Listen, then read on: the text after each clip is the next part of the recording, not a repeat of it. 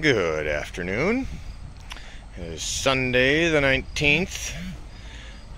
We got some new chickens on the way. The wife and kid are on their way to pick them out and get them right now.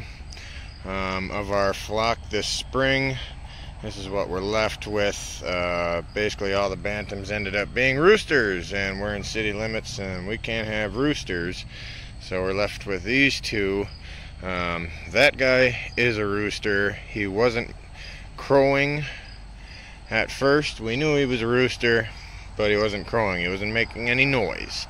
And that's the rule, is you can't have any crowing chickens. You know, there is such a thing as roosters that are quiet, you know. So that's why he's still here. But we're going to have to find a new home for him, because he began to crow and he's getting louder and louder and louder. Now I can hear him all the way through my woods and in my neighbor's garage, so I don't want any complaints. So we got, I don't know, 6 or 7 new hens on the way. Best way to introduce new chickens to a flock is lock them back up in their coop. You know, unless you've got lots of room. If you've got lots of room in a big barn, yeah, go ahead, throw them in the barn, and they'll figure out their pecking order, and they have enough room to get away from each other if there's, you know, one that's trying to pick on another. But here they're in an enclosed run with, you know, it is a large coop considering the amount of chickens I'm going to have in here, but I want them to get along, and this is the fastest way to encourage them to get along. Get out of the, there we go, get out of the glare. So I'm separating, I'm dividing the coop in two. New chickens are going to go on that side. These two are going to stay on this side.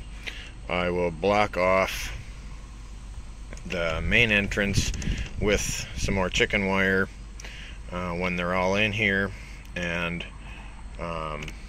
this way they get a chance to spend some time with each other, smell each other, hear each other, and I cut a divider in this chicken wire here, so their water dish can slide right in that, and then the food dish will go right there, and that divides the water and food dish in half. And they can eat together. They can eat out of the same dishes and get used to being in close proximity to each other. The new hens are a little bit younger than these guys. Those are almost 6 months. I think the new ones are 3 or 4 months. So I don't want our hen to pick on the new guys. The rooster should prevent most of that. They're good peacekeepers, at least amongst the chickens. But I gotta make one more piece. This glare is just ruining my shot. I gotta make one more piece, fill in the top, then they can't hop over. And then I'll check back when we got the new chickens. But we'll keep them in here like this for about 3 days. You know, it's very, very temporary jail, but it'll give them a chance to spend some time and get used to each other. And then I'll open up the front door. The older two will go out into the run, and when they're out into the run, I'll take the screws out and take the divider out, and let the new chickens go on into the run at their own pace and will. So, you know, you can't just force them out the hole, because chickens have a kind of a reverse memory thing. They need to go out that hole so they remember how to get back in, that this is home. So yeah, anyways, I'm gonna finish my little border here, and when the new chickens show up, I will show it to them. Morning.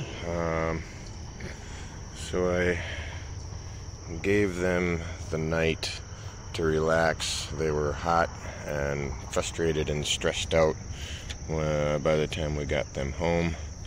But they're all in here. Good morning, girls. There's our two. And there's the new girls. They're Pullet Silky mixes. Two black ones, gray one, and 3 reds. So we'll have a flock of 7 hens, and we'll allow the rooster to hang out for a bit just as a peacekeeper and protector, but he's going to need a new home because he's been crowing and getting louder and louder. So yeah, he's grumpy. I woke him up.